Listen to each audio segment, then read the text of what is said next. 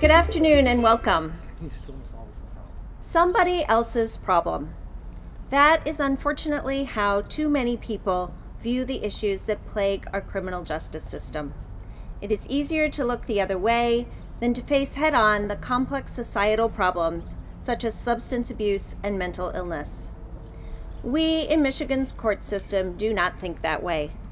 Across Michigan, 179 problem-solving courts cover geographic areas that are home to 97% of our population. These courts not only help offenders overcome substance abuse, mental illness, and veteran-specific issues, but they also succeed in reducing crime and saving money. Problem-solving courts do not just improve the lives of our graduates and their families, but they also strengthen communities across the state.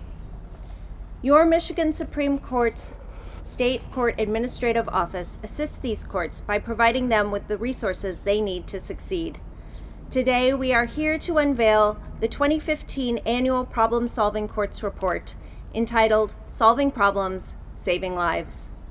This report contains both compelling data and inspiring stories of dedicated judges, court staff, prosecutors, law enforcement officers, and treatment professionals who work together case by case to make a difference in the lives of the participants. While the personal stories in the report show the new opportunities that problem-solving courts provide their graduates, let me be clear. Graduating from one of our problem-solving courts is not easy. Getting to that new beginning involves intense supervision, drug testing, treatment, rehab sessions, many judicial status hearings, and other commitments that each participant must take in order to avoid sanctions.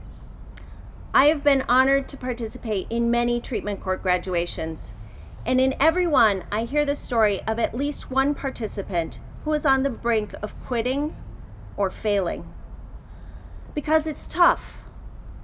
But then someone at the court, a probation officer, the judge, or a fellow veteran stepped in to get that person back on track.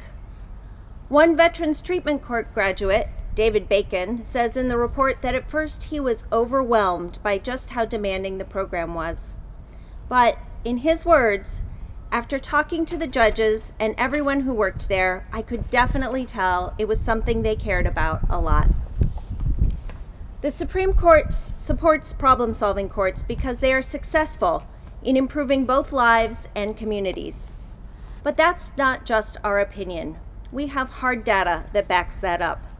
It shows that participants in these court programs have much better outcomes than non-participants with similar backgrounds.